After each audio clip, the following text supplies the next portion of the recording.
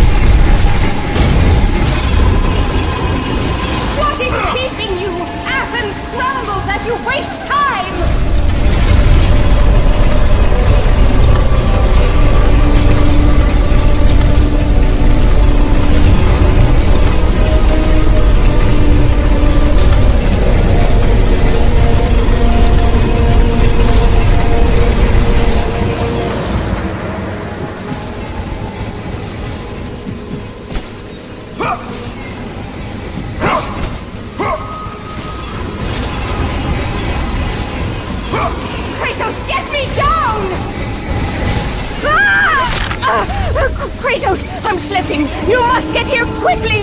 I can help you! We can save Athens, but you must hurry!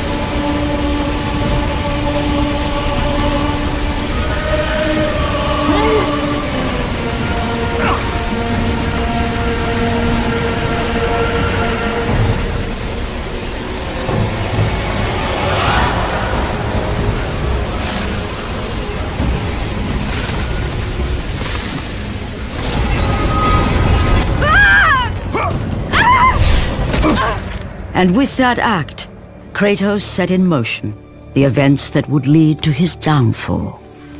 Kratos, as Athena herself has foretold. But you are late, perhaps too late to save Athens. Or is it Athens you have come to save?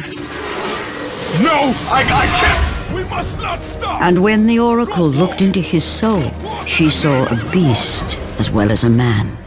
Once a captain in the Spartan army, Kratos had begun his command with only 50 soldiers. But soon his numbers grew to the thousands. His tactics were brutal, but effective. Drunk with power, he was feared by all, except one. His wife was the only one to brave his fury. How much is enough, Kratos? When will it end? When the glory of Sparta is known throughout the world. The glory of Sparta. You did this for yourself. His desire for conquest knew no bounds, but that which he desired would ultimately consume him.